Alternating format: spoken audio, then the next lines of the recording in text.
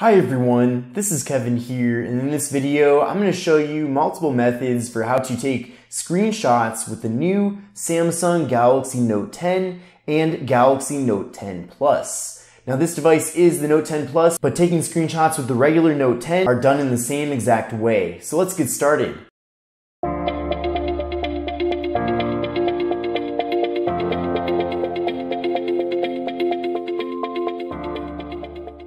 Follow me on Instagram at KevinBreezeTV. Please join the Kevin Breeze Tech community on Facebook to chat about budget smartphones, ask questions, and help others. Now the most common method to take a screenshot is by holding down the volume down button and power button at the same time. Now don't hold them down for a long period of time, just quickly hold down on them and release and you'll take your screenshot. So we'll do that right now. So 1, 2, 3, go. And I took the screenshot. Then from there you can pull down the shade. You'll see that the screenshot has been saved and you can open it in your gallery. Then from there you have options to favorite it. You can see all the details. You can set it as your wallpaper. You can send as a live message. You can do a whole bunch of different things here. You can also share and you can edit the photo with the pen tool in the photo editor. So you have the ability to rotate it. You have the ability to add text. And you can do a bunch of really cool stuff with this screenshot. The next method to take a screenshot with the Samsung Galaxy Note 10 is by moving your hand across the display, but a little closer. I'll show you in a second. Now you can do this with either hand from either direction, but essentially just go like this with the palm of your hand and you take the screenshot.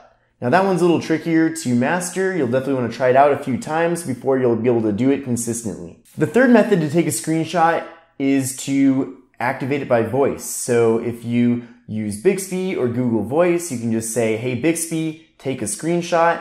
Now I personally did not set up Bixby because I don't like Bixby, but you can definitely do that to take a screenshot very quickly. For this next method to take a screenshot, we're going to be using the S Pen. So tap on the bottom here to pull out the S Pen.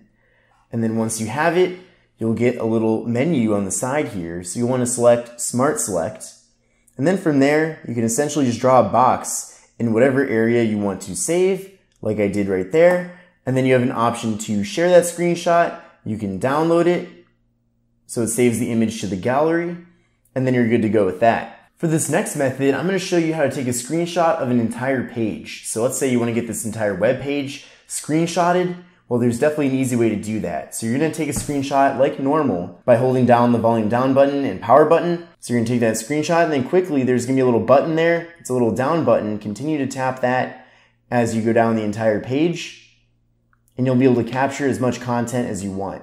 Now, I'm not going to continue doing this too much longer because this is a very long page, but you get the idea. Then from there, you're able to save the screenshot, you can share it. So this was a very short video, but I just wanted to show you the various methods to take a screenshot with the Samsung Galaxy Note 10 Plus. I hope you found this video to be helpful, and definitely take a look at my channel and see my other Samsung Galaxy Note 10 videos. But this is Kevin here, I hope you enjoyed this video, and I will see you in the next one.